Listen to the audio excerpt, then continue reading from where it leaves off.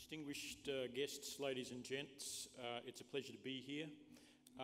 The modern, globally competitive economy demands continuous improvements of products, services, and business processes if companies are to survive. This need to increase innovation performance was highlighted in a Department of Industry report last year called Australia 2030. The higher education sector has a key role in facilitating such innovation through education of people and investment in research and development. Modelling from Cadence Economics shows that organisations who have collaborated with Australia's universities have achieved an average return of $4.50 for every dollar invested in R&D.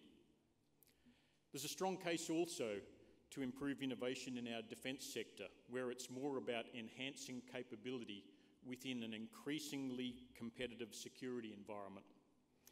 The Centre for Defence Industry Capability notes that investment in innovation will help to ensure defence remains resilient to emerging threats and to take advantage of new or developing areas of technology that have the potential to provide a capability edge for Australia's relatively small force. Now, the university sector is pivotal to achieving this outcome for Defence through its research and education programs. Defence has recognised this potential for both aspects of innovation. For R&D, the allocation of funding into the Next Generation Technologies Fund and the Defence Innovation Hub provides the incentive for universities and industry to contribute to future capabilities for the ADF. For education, the Defence has committed to release an industry skilling and STEM strategy to help develop the workforce behind the Defence Force. I'd like to pay particular note to the Defence Science and Technology Group, which has transformed over the past 5 years from an internal focus to seeking to harness the potential of academia and industry. DST established the Defence Science Partnership in 2014, which it uses to engage with 32 Australian universities. And such partnerships are critical to innovation. The best innovation comes from collaboration, not from isolation. Collaboration means that efforts are multidisciplinary, they embrace diversity of thought and are aligned with the need. Trying to deal with the complexity of 32 universities may be a bit overwhelming for Defence. The introduction of state-based coordination mechanisms are helping to deal with that complexity. In 2016, WA's 4 public universities, Curtin, Edith Cowan, Murdoch, and the University of Western Australia, began a collaborative defence partnership, initially focused on maritime systems, but subsequently opening up to other areas of defence research. Now, I must say there's been a historic reluctance by Defence to look west for R&D assistance, instead favouring traditional partnerships and in particular universities within close proximities of defence stakeholders and laboratories. However, the situation is improving with opportunities now increasingly based upon merit rather than location. There's an increasing recognition in Defence that the WA universities have things to offer, including in maritime engineering, autonomy, data science, cybersecurity, human performance, space systems, sensors, medical countermeasures, and materials. Indeed, as reflected in our capability statement, of which there's a copy up the back, which was released earlier this year, the WA universities have significant expertise in 8 out of Defence's 10 technology priority areas, but also have niche contributions to make in the other 2. Our vision for a greater innovation to enhance Defence's capability will have the best chance of success if we make certain changes. And I'm going to venture to identify 6 critical shifts we need to make in the time I have remaining. Firstly, a national commitment to innovation needs to make corrections for deficiencies in the current system. And I'm talking specifically about the under-enrolment of people in STEM education and our low level of R&D investment.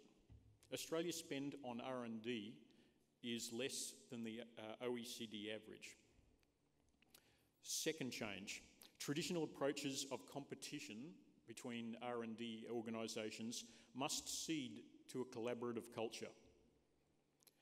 R&D problems are complex, and therefore they need the relevant expertise from the best-in-breed researchers to be brought to those different aspects of a research problem. Innovation will be best served through multidisciplinary, multi-institutional R&D efforts. In WA, we see the collaboration between our universities as a key differentiator in our approach to research, and have established a common system for multi-institutional research called IPREP. Thirdly, we need to work closely with industry to ensure R&D is relevant to real-world problems and that there is a prospect that it will lead to a realised capability. The WA universities are committed to real-world outcomes and have a history of achievement with industry in other sectors such as mining. We're now seeing an increase in partnerships with defence industry, and Vince mentioned one a little bit earlier with Curtin. And the universities are welcoming not just a funding stream, but industry's active involvement in research. The fourth shift is that we all need to recognise that the very nature of work is going to change and is changing under what people are calling the fourth industrial revolution, enabled by developments such as artificial intelligence, connectivity and autonomy. Work that is repetitive or is dull, difficult, dangerous, dirty or dear is increasingly going to be automated both within defence and within industry. Universities are and will be involved in developing the technologies to fully enable this revolution, and are working with government and industry to appreciate what education and skilling the future workforce needs. Additionally, I'd like to iterate a comment that was made by Craig Valley earlier today. It's not just about delivering the technology, but it's about delivering the trust associated with that technology. The fifth shift is to achieve a greater level of agility if we are going to make the best advantage of innovation. Universities are starting to become more responsive to research tasking, and defence is trying to adopt technologies, although their adoption can be constrained by the timeframes associated with the integrated investment program, whether that be fiscal planning, capability development or acquisition processes. The final shift is for our universities and industry to achieve a new level of flexibility in R&D managed across multiple dimensions. These dimensions may be for different sectors, noting that a lot of R&D is of a dual-use nature, with different partners for domestic or export markets, and at different security levels. We need to manage these different dimensions of R&D activities within a structured and security-conscious approach consistent with our national interests. Ladies and gentlemen, the WA universities are well placed to deal with these shifts and to deliver value to defence through our existing and our evolving arrangements. The proposed introduction by government of a Defence Research Centre, as announced this morning, will reinforce our strengths and make it even easier for defence and industry to gain advantage from us. On behalf of my colleagues at the 4 WA universities, I'd like to thank the state government for their initiative, and I'd also like to thank you for your attention. Thanks.